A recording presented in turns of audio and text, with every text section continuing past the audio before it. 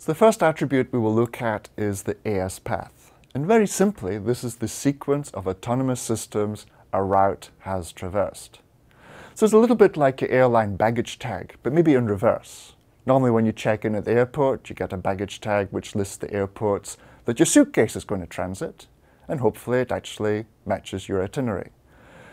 With the AS path, it actually lists the autonomous systems that this route has traversed to reach you. So it tells you where the prefix has originated and all the intermediate autonomous systems the prefix has traversed. This is extremely useful for policy. You may have a policy, as we'll see later on, which says, I don't want this prefix that's come through this particular autonomous system. Or I may want to increase the priority if the prefix has gone through that autonomous system. Or I may want to reduce the priority, and so on. You can make a lot of policy decisions based simply on the path that the prefix has taken to reach you. It's a mandatory attribute, and it's transitive.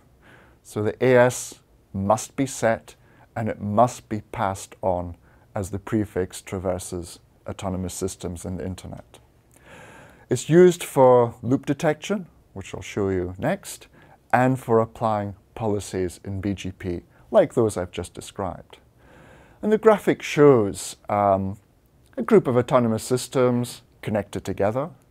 AS100, for example, is originating 180.10/16, and it's announcing that prefix through AS200, which then passes it to 300, which then passes it to AS400.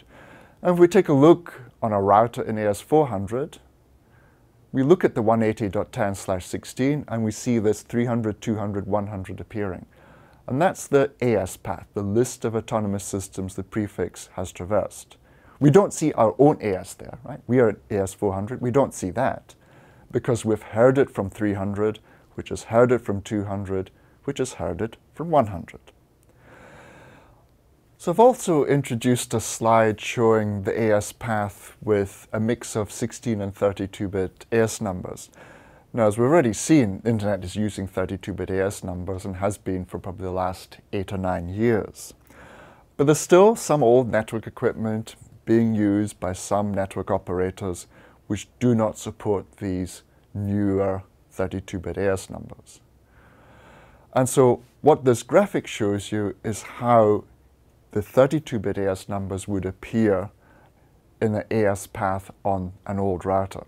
So if we take our previous example and upgrade a couple of the AS numbers to 32-bit range, I've got AS 70,000 now originating 180.10/16 and announcing that prefix to AS 80,000, which then passes on to AS 300, and then we go back to our vantage point in AS 400 to see what we see. We've now got 180.10/16 with an AS path of 300, 23456, 23456.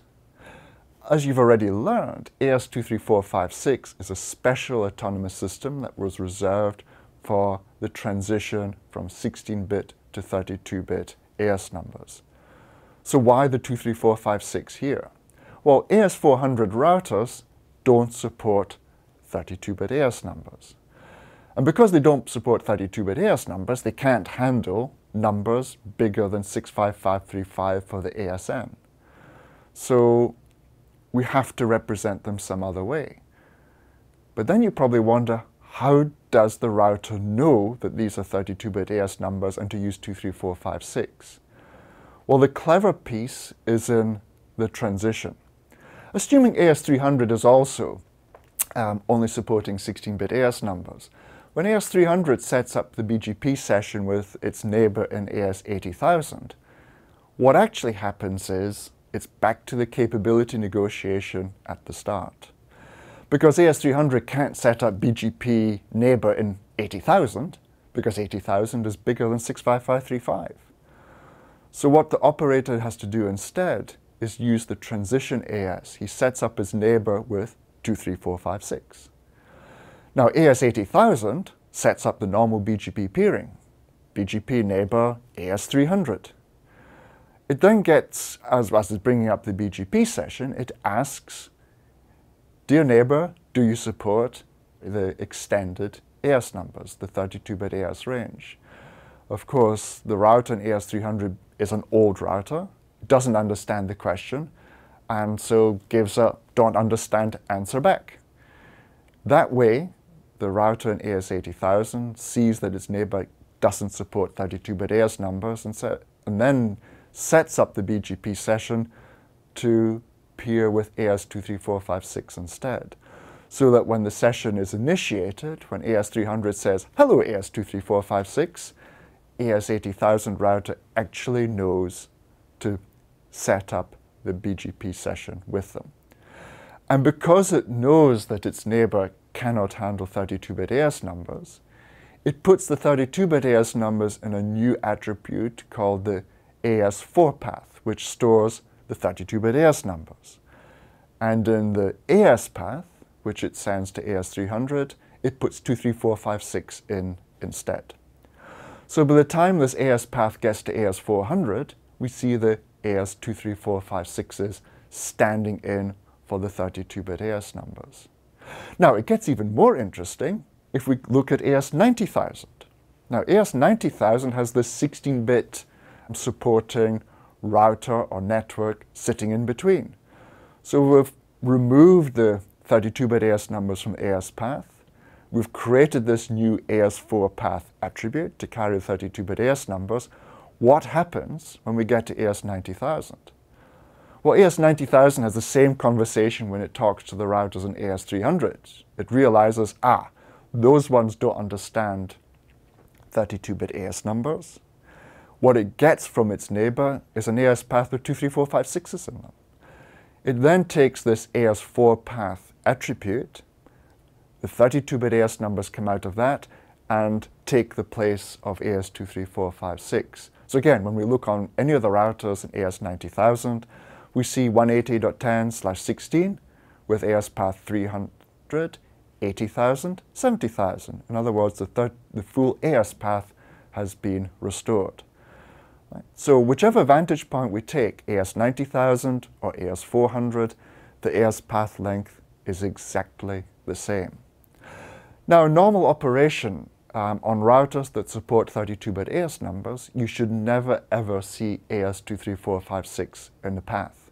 If you do, it's a configuration error, and it's usually caused by operators who don't understand what AS23456 is for. No network ever runs in AS23456. It's only ever used on old routers when you're peering with routers that support 32-bit ASNs. Now, 8-9 years ago, when 32-bit AS numbers were first being deployed, this caused quite a bit of concern within the operator industry, especially with the AS4 path, whether BGP implementations would actually transport this new attribute across the network. It was quite interesting. We actually had deployed several 32-bit ASN speaking routers across the internet before it was even made aware that we were doing this, and they were working just fine. One thing to note about BGP is that if there's an unknown attribute received, the specification requires that this unknown attribute is passed along to the next BGP speaker. So it was quite interesting to note that almost all the BGP implementations at the time were transporting unknown attributes without any impact on the network. The final part of the AS path is this loop detection capability. Of course, the internet is not just a long string of autonomous systems. The internet is highly interconnected, highly meshed. What we don't want to have happen is a prefix being originated by one autonomous system and then finding its way back to that autonomous system that originated it. You could end up with a BGP announcement loop, where a prefix announcement ends up going round and round and round due to some error in BGP path selection or some implementation error or even just some simple policy. If you look at the diagram, AS100 is originating 180.10/16, sending it to 200, to 300, through to 500.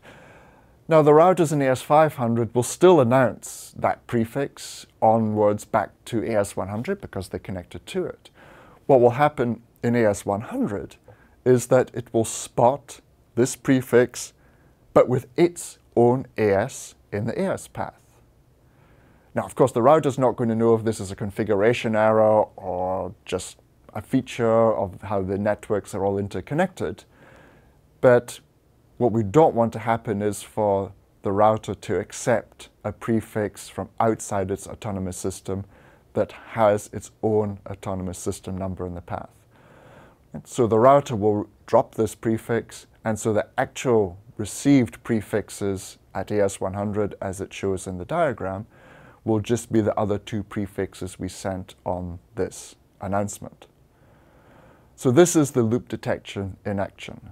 And it's very useful across the network, and also has a little caveat, as we'll see later on when we start looking at some of the other BGP attributes as well.